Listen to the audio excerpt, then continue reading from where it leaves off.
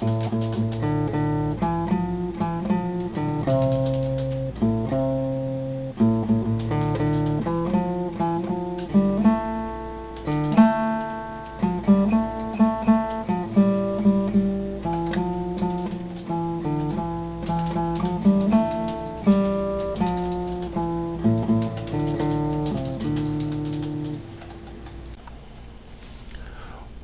Shiloh's dark and bloody ground, the dead and wounded lay. Amongst them was a drummer boy that beat the drum that day. A wounded soldier raised him up, his drum was by his side. He clasped his hand and raised his eyes and prayed before he died. Look down upon the battlefield, O thou, our heavenly friend. Have mercy on our sinful souls, the soldiers cried amen. For gathered round a little group, each brave man knelt and cried. They listened to the drummer boy who prayed before he died. O mother, said the dying boy, look down from heaven on me. Receive me to thy fond embrace, O take me home to thee. I've loved my country as my God, to serve them both I've tried. He smiled, shook hands. Death seized the boy who prayed before he died. Each soldier wept then like a child. Stout hearts were they and brave. They wrote upon a simple board these words. This is a guide to those who mourn the drummer boy who prayed before he died.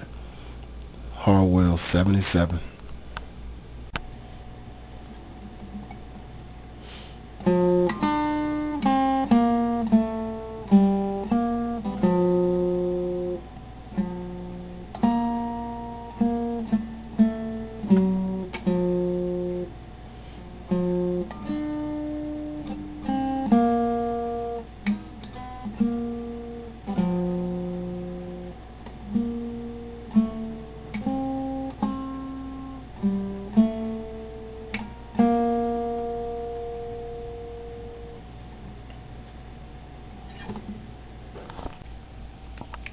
Fourscore and 7 years ago, our fathers brought forth upon this continent a new nation, conceived in liberty and dedicated to the proposition that all men are created equal.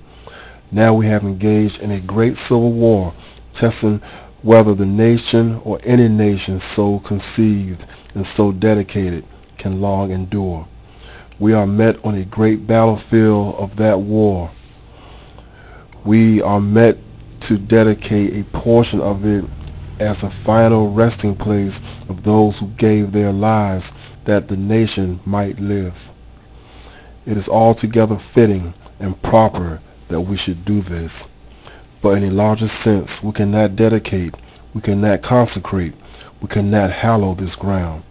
The brave men living and dead who struggled here have consecrated it far above our power to add or detract. The world will little note nor long remember what we say here, but it can never forget what they did here. It is for us, the living, rather to be dedicated here to the unfinished work that they have thus far so nobly carried on. It is rather for us to be here dedicated to the great task remaining before us, that from these honored dead we take increased devotion to the cause for which they here gave the last full measure of devotion, that we are highly resolved that the dead shall not have died in vain, that the nation shall, under God, have a new birth of freedom, and that the government of the people, by the people, and for the people, shall not perish from the earth.